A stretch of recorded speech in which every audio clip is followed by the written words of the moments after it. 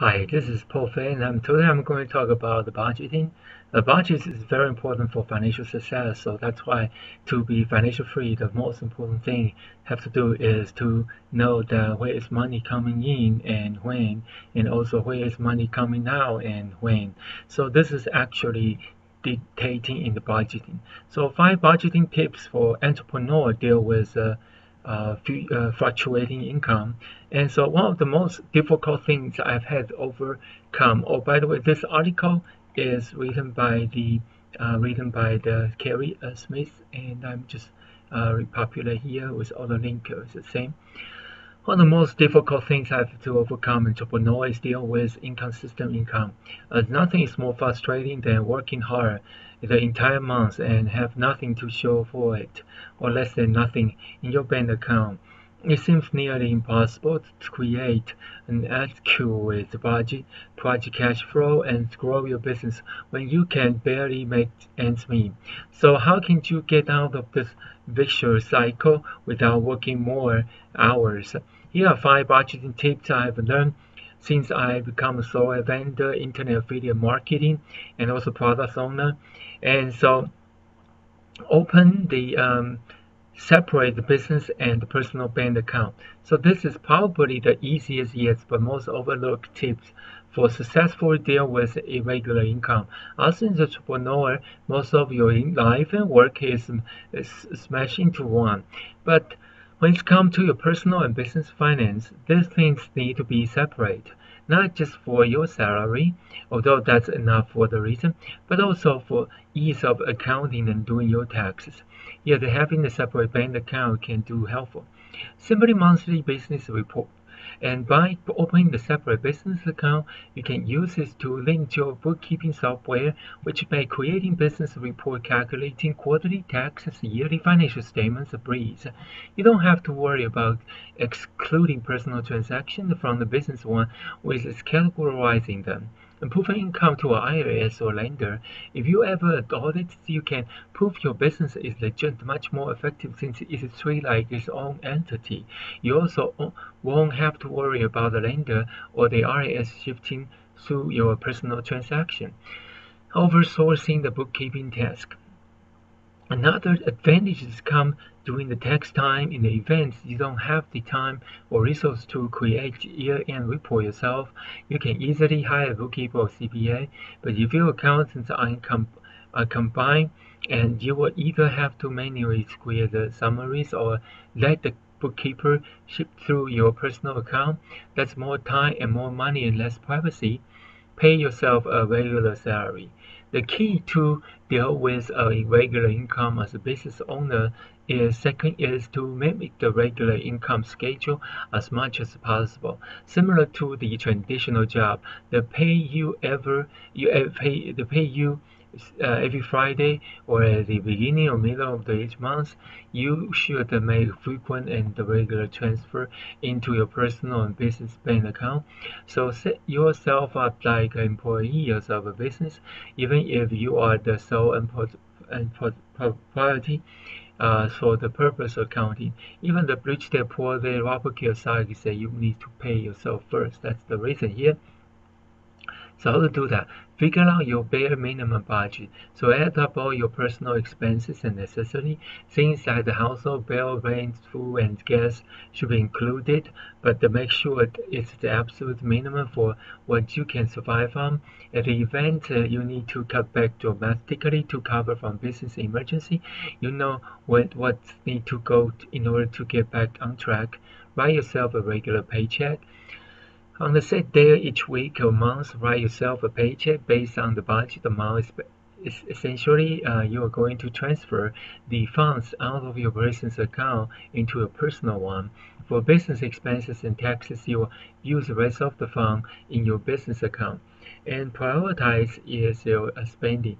The key to having the successful budgeting and with fluctuating income to set a reasonable salary and stick to. So make sure your personal expenses aren't too extravagant and they remain consistent. Prioritize what you spend and what you are purchasing. Try to get the biggest bang for your buck always. This will make paying yourself a regular salary much easier. Budget cash flow based on minimum monthly income. Take a look at the last 6 and 12 months and of your income expenses. What is the baseline of your income during the time period? To get more accurate estimate, you may have to include the past 12 to 18 months of your cash flow. You want to be able to project future cash flow based on your minimum monthly income from the past months of year. Since your income varies, you should know that your baseline is, and be sure you can make at least that amount. So if you notice that your cash flow baseline doesn't cover your bare minimum budget mentioned in the tip number 2, you will have to increase your income or lower expenses to get back on track. Your baseline of the minimum monthly income is a good measurement of how your cash flow is currently performing. Next one, set aside bonuses and praises. And it's a smart tip for regular employees, but it's also a great strategy as an entrepreneur. When you raise your price, then a big client have a large amount on sale or receive a bonus, put the extra money into the separate saving account. And don't mix it with a regular saving account and saving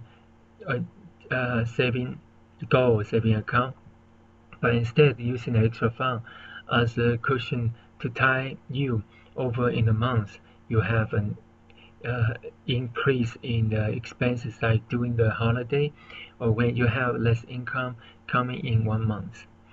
So this saving buffer will allow you to still invest in your business and make smart choice for growth without being too stressed about where you are going to make up the income from the slow months.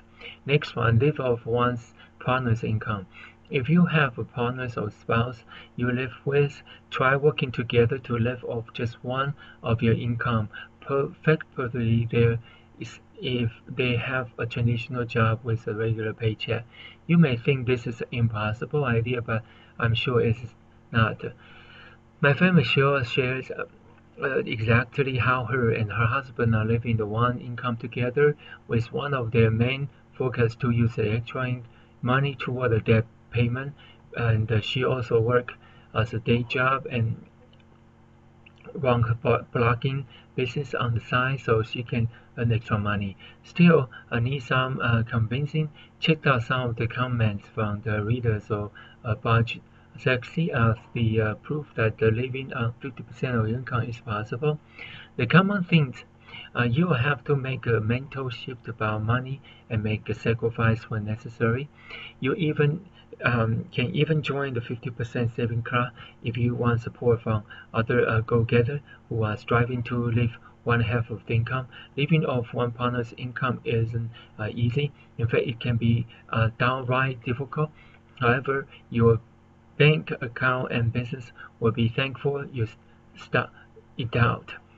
Next one, the last point is keep the takeaway for budgeting with irregular income. The takeaway is it's easier to live with budgeting surplus than having to make up a budget deficit. So when all is possible, stash away extra cash bonus and any saving into a separate buffer account. You also have to prioritize your spending priority and create a budget and project cash flow accurately and separate your business and personal account in order to successfully deal with fluctuating income. It's a bit more difficult to get paid as an entrepreneur, but the added freedom and flexibility is usually worth extra effort. Thank you so much for watching this video regarding budgeting. I appreciate that, and don't forget to subscribe, and hopefully you will be able to budget carefully. And tomorrow I'm going to talk about some more about budgeting tip and idea, because budgeting is so important and for every entrepreneur.